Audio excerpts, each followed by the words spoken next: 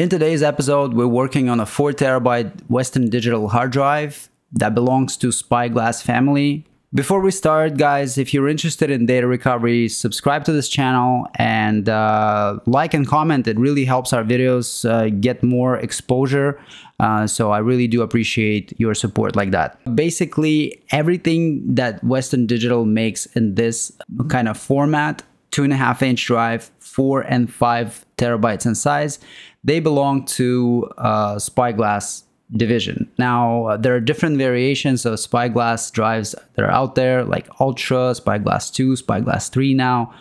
All these drives basically are built on similar architecture, but firmware structures within those different families, they may vary. So this specific unit was dropped, a client dropped it when it was off power.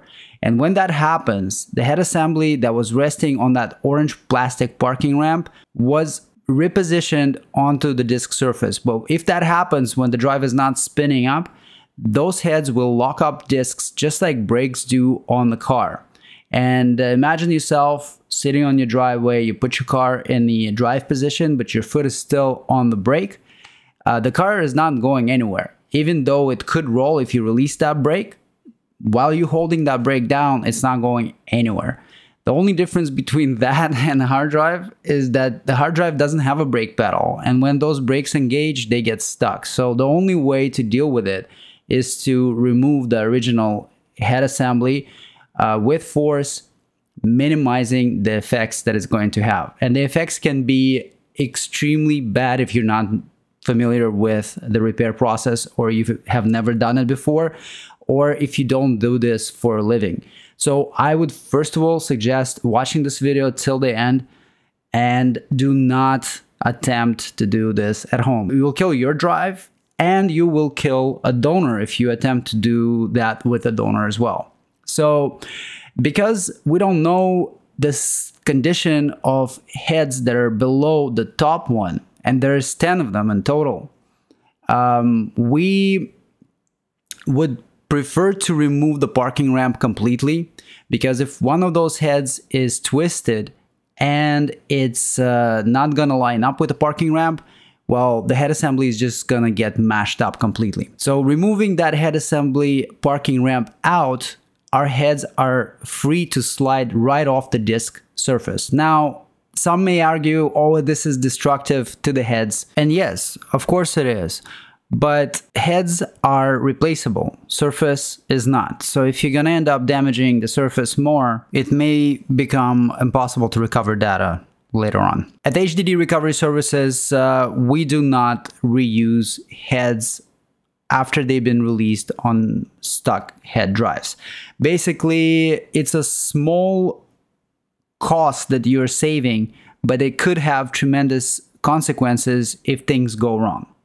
If the head assembly survived the release, it's best to verify that on a donor and then repurpose that donor for other work if those heads are working great. Taking a gamble on a patient's drive who is paying you money to get this done is not the right way to go, in my opinion. So we use working confirmed heads from donor devices to replace the originals. If heads get stuck on a disk like that, it's probably one of the most predictable scenarios in data recovery industry. If the drive is not spinning, it cannot harm itself any further. So as long as the technician who is handling the case is familiar with the procedure that it requires, your data will most likely come back as a full recovery. Labeling components as you move along is also a really good tip, because that will prevent you from mixing parts up. The only thing that is absolutely unique to your drive is your serial numbers. So that's what we use to mark up parts.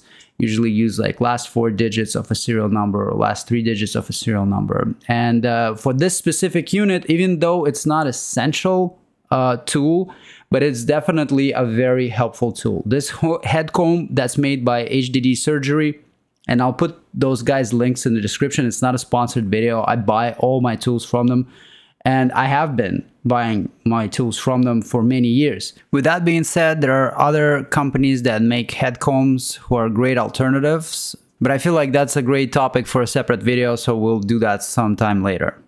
Although heads can be spread apart individually using even like household items, to be honest.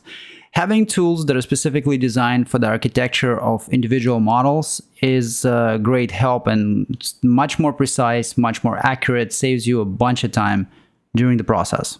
So what do these head combs do? Well, they keep heads apart from touching each other when the head assembly is out of the hard drive and out of the parking ramp. It's important to do so because even closing the gap between head sliders can bend them, can damage them, make them unfunctional, and that's something you definitely want to avoid. The cost of these donor hard drives sometimes can be pretty ridiculous. On some websites, these donors can go up to like $350 a piece.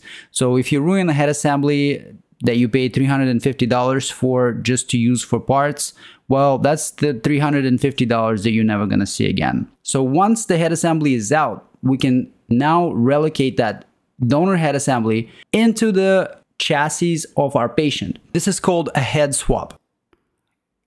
In the next few weeks, I'll be making an announcement about our Patreon that I'm setting up right now.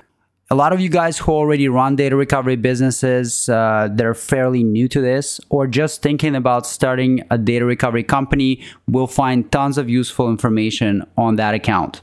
In order to work on exposed hard drives, you do need to create a clean room environment. The work that is done on drives when they're opened up is always performed inside of a laminar flow cabinet. The cabinet that I use is fairly big. It's 6 feet wide and 4 feet deep. So often enough, it looks like I'm just working on a regular table, but we do have massive HEPA filters above our head, and 3 impellers blow the air inside of the cabinet, purifying the air that surrounds the drive. Now, there's gonna be some particles landing on the disk no matter how clean the environment is, because the gasket on the drive itself is made out of silicone. The dust will get in it, and when you crack open the lid of the drive, some of those dust particles will settle on disk. Before the drive gets sealed up and powered on, we need to make sure that that top surface is clean. Now that the mechanical process is done, we need to patch the firmware and set up the disk imaging process. If you guys lost data on a similar device, link in the description will take you to our website where you can request that service. Be on the lookout for that Patreon in a couple of weeks.